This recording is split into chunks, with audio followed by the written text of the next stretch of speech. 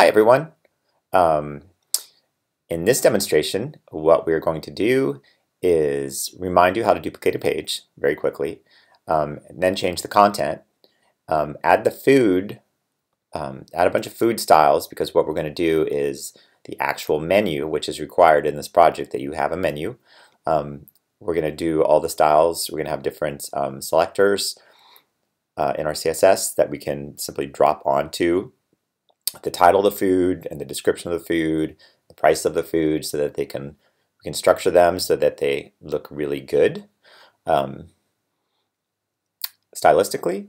And I have actually a really good example from a previous student project that I want to show you, just to show you how you can make your food look really good. So this project was for Soul Food Meat Company, and first of all, I love these rollovers. It's, obviously has a hibachi, a grill where they grill all your noodles and such, and that was a big part of his branding.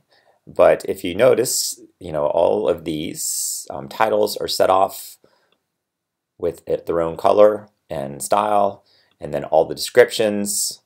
And then he's consistent with how he does the prices. And he even has submenus, so if you want to go straight to the tacos, which I do, you can see that, it's 4 nested columns within, well, there's a section at the top, and then 4 small sections in the some of the other areas. There might be 3 columns, first a header, and then 3 columns within this section. So there's a lot of nested things happening here. Okay, but the important thing is the type looks really beautiful, and this is all actual type. It's not a giant JPEG or anything crazy like that. You should be using actual type because it's much easier to modify and change, and more importantly, it's searchable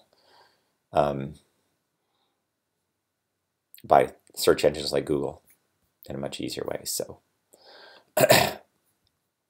really nice example right there. Minimize that.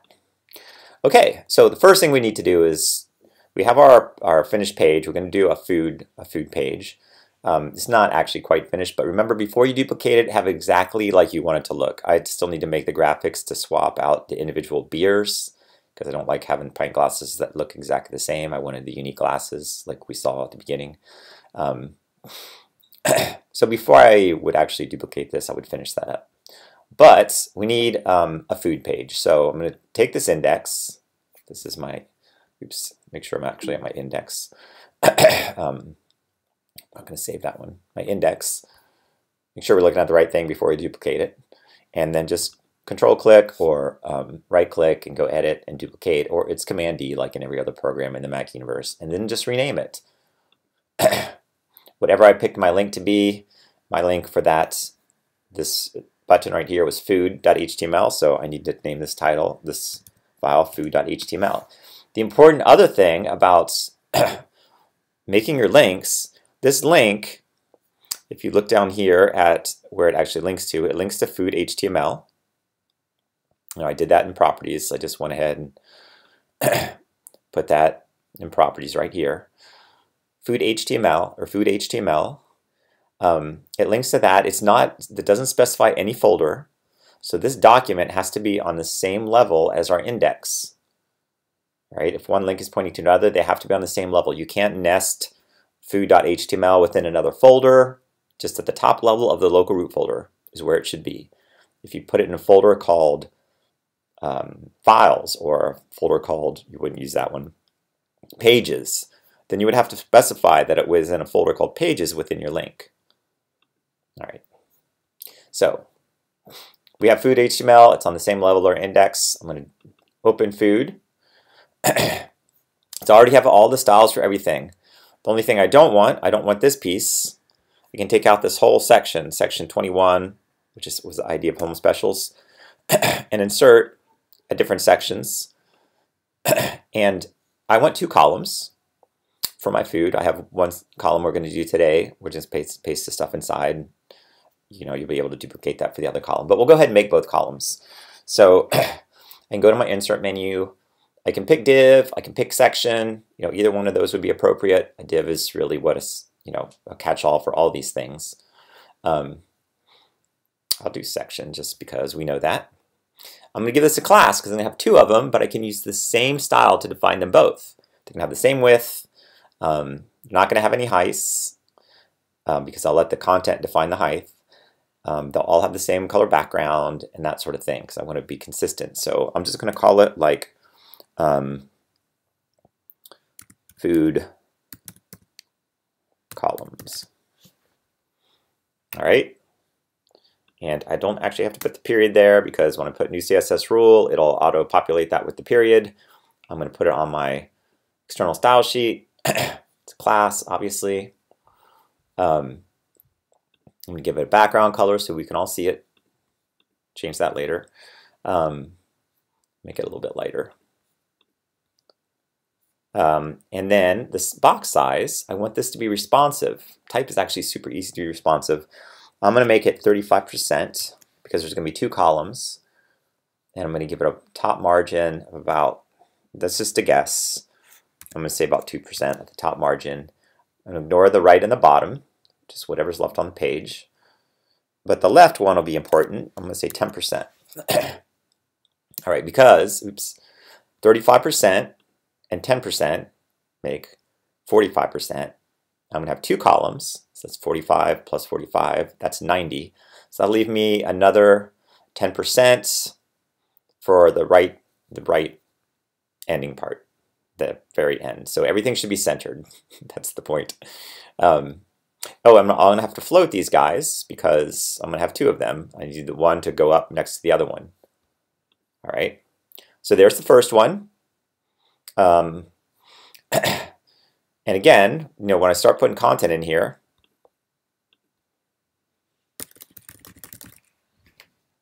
it's going to automatically create the height of that, as you saw there. We'll do that in a second. I need another column, though. So I'm just going to take this whole line and copy it and paste it because it's going to be the same class. The content in it's going to be different.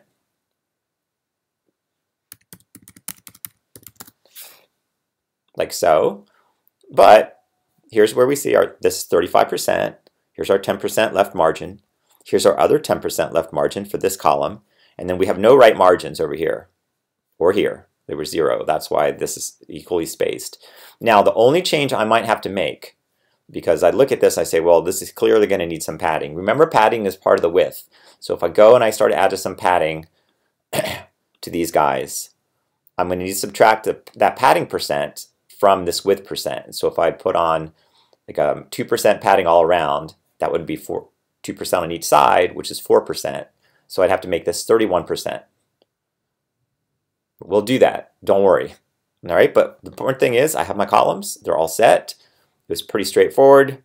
Take a good look at my HTML here, because we're gonna go ahead and get rid of some of this type and put in our actual menu stuff. So for that, I have the stuff already typed out in Word. I actually cut and pasted it from a menu from another website that I like their pub stuff. It was pretty traditional pub food. So I'm going to use this for my one column. So I'm just going to copy it, come over here, and all this formatting is going to get stripped out. Put my little cursor there and paste. And you saw it disappeared because there was no content in it, so it didn't have any height there for a minute. All right, so the first thing I'm gonna have to do is separate all this stuff because none of this format is gonna, none of this format's gonna actually work. And I'm gonna actually hit another return here, and I'm gonna put what do you call those things you eat? Main course? No, that'd be an Italian restaurant. Courses? I'd have to find good descriptive.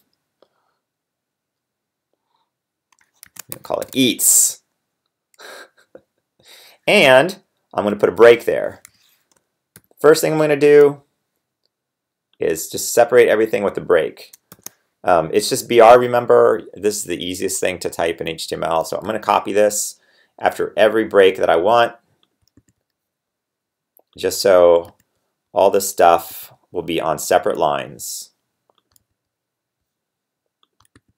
I'm also going to take out all these dots because that's like really crappy looking design.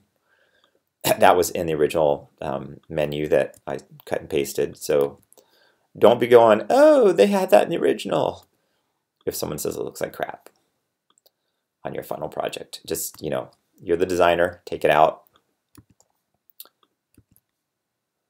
All right, I'll show you what this looks like in 1 second. I'm just pasting all these breaks. I'm going to put the rest so I can click back up here, and you will see that there's a bunch of breaks and everything. And they'll look much better in a minute, as you'll see. Okay. All right, then I would also take out these. I'm not going to go take out all these things. Oopsie.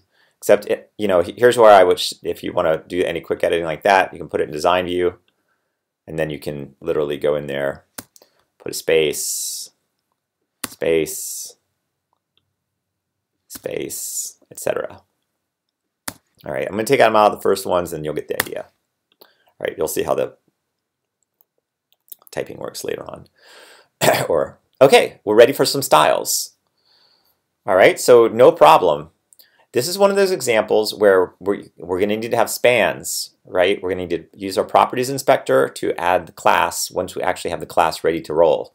So, for example, I'm going to scroll down to the bottom of this page. There's my food columns, by the way, if I need to make any modifications. And you know what? Here's probably the time that I can add a little bit of padding. So if I want to add, you know what? Let's look at 1%. Actually lock this and do 1% everywhere. So that's 1% and 1% is 2%. So if I want to keep this stuff centered, I need to make this 33% now, so that it adds up widthwise. So see how everything's equal still? It's because everything adds up to 100%. If you add the margins, the paddings, left and right padding, and the width of both these columns, everything ends up to be 100%. Okay. And that padding looks pretty good. Maybe 2%. We'll see. All right, let's go back to making our styles. This is an easy thing. We can just go say new selector. And it says thinks we want to do food columns, but we don't want to do food columns. But I am going to do all classes. So maybe this class will be food headings. Spelled food wrong. Look at Jeff. And maybe my food headings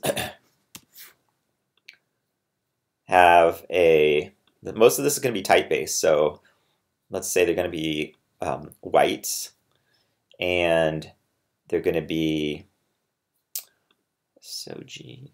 They're also going to be font style oblique. So they're pretty thick.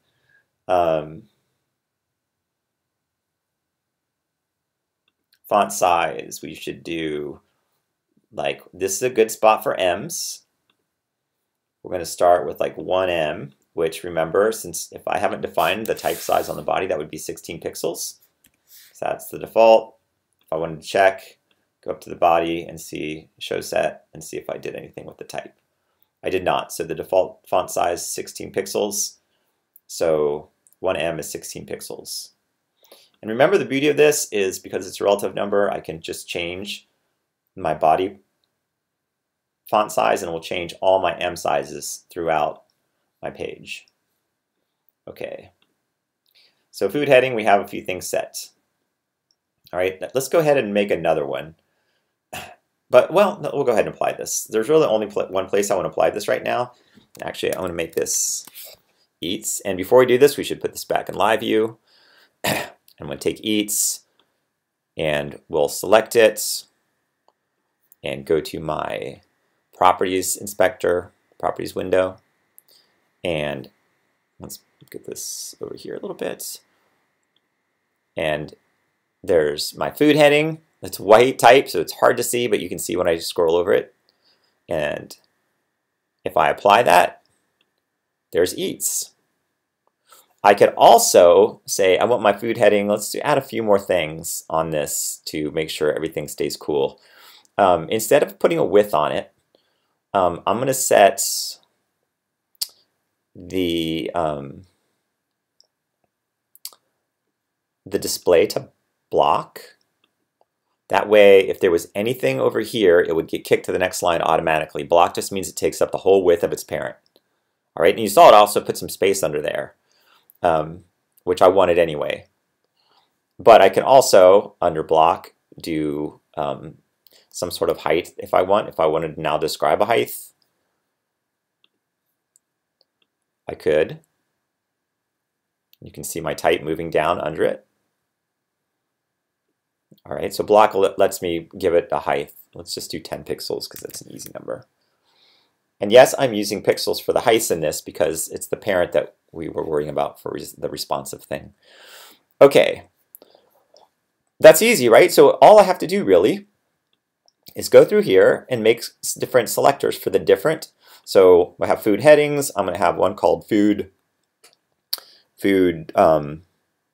items. And my food items should probably be a little bit smaller. I'm going to keep them, you know what, let's keep them, well, just so you can see the difference, we'll make them a lighter gray. And we'll stick with the Soji. The font size, we'll use 0.8 em to start with, and we'll see how that works. And text align left, and we can give it a line height if we want, but I think we'll keep that off. All right, let's just go ahead and apply it. We can give that a height too, and a width as well. You'll see why in a minute. But let's go ahead and apply the class to it. So it's garlic fries, and we will say we want that to be food heading. No, wait, what was it I called it? Food item. There it is, right there. It's sort of hard to see the white. That kind of sucks. So you can see the food. Obviously, this is going to be smaller too because we got to do the price next. Maybe we'll want it to be 0.9 ems. Actually, let's do that. And I want a little space after it and some kind of designation after here. So let's go to the width, and I'm going to put that in pixels and make the width bigger. And to make this width work, you can see nothing's actually happening right now. But so to make that work, we actually have to go back to our display and pick out a more appropriate display, like inline block. And if you pick inline block, it won't set this whole thing to one single block, but it lets you actually have a width and a height. In fact, I'm going to put a background color on here just for a minute, just so you can see what it's doing. Okay, there's a background color for my food items, which in this case is garlic fries. And actually, you know what? Let's put another one on too. So chips and salsa is another item. So I'm going to add my food item to that. Actually, it looks, when I have the red on there,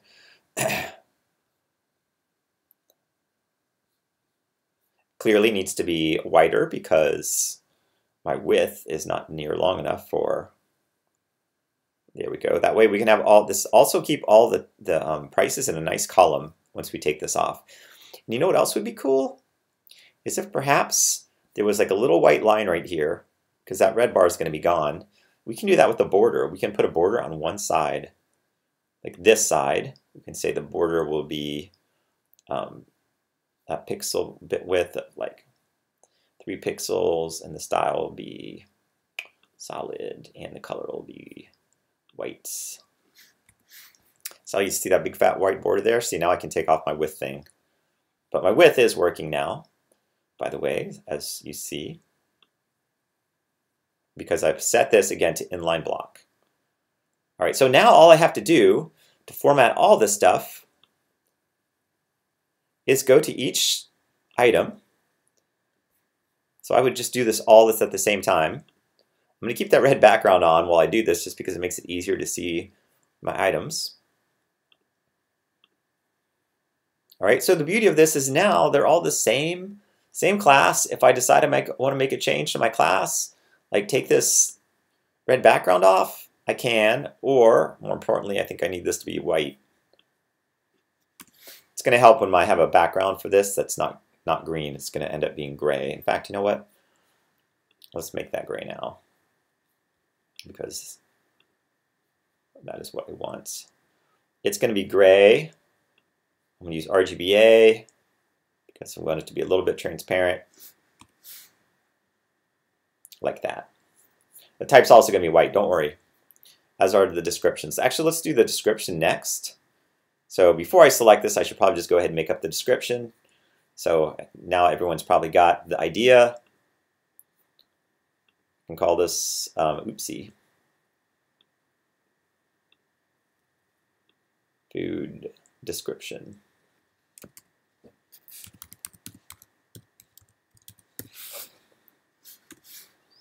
And for this one, you guessed it, text align left, color, you know, maybe we'll use like a light tan for this just to mix things up a little bit and see if that works with our color palette, because it's all very woodsy barry, something like that. And the size, we should probably get a little smaller. So we're going to start with 0.7.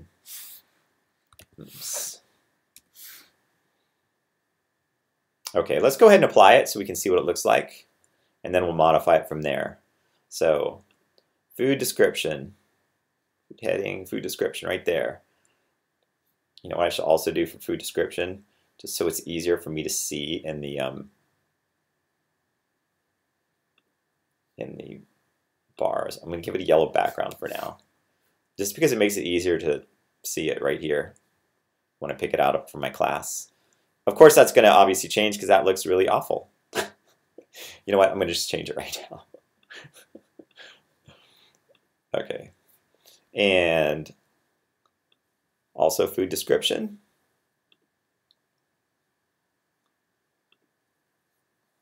Also food description.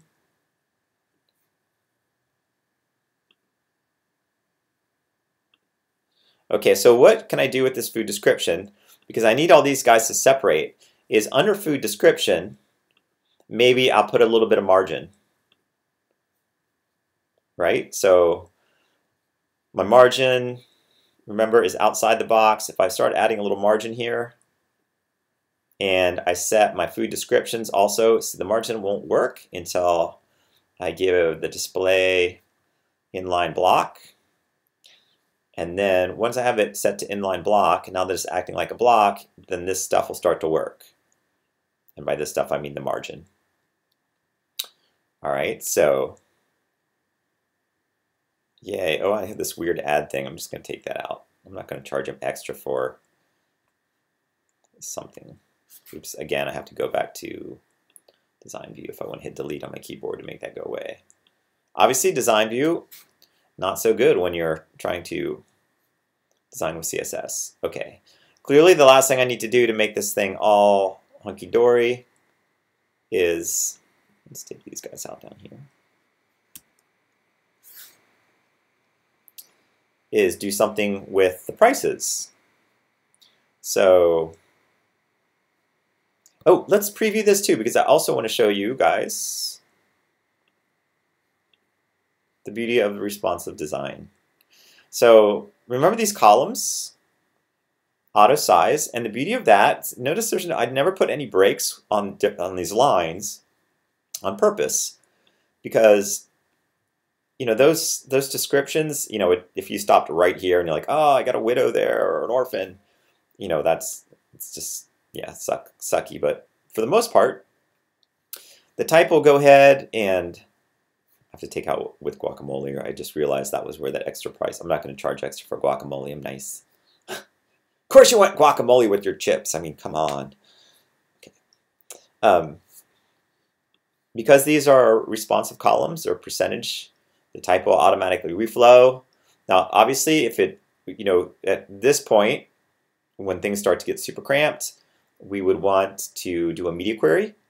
That would be a different video though. So this one's getting about as long as I wanted it to be. So we'll jump back to Dreamweaver. Make a selector for our food prices. We'll call it food prices even, because that's the one thing that's sticking out a little bit. We might want to do a little bit of separation. So I can still go back to my like food heading and maybe put a little bit of margin under that to separate. Oop, that's the head. And then the food items, a little margin under that. Just so we have, we don't want anything to look cramped. We can scroll, it's no biggie. All right, so this would be my eats. This column would be my drinks or desserts. Actually, this might be desserts, eats and desserts. There's a whole separate menu for the beer because it's a pub, right? So, all right, on that note, I think I have a new plan. I'm gonna wrap this up. If you have any questions, you can email. All right, that is all.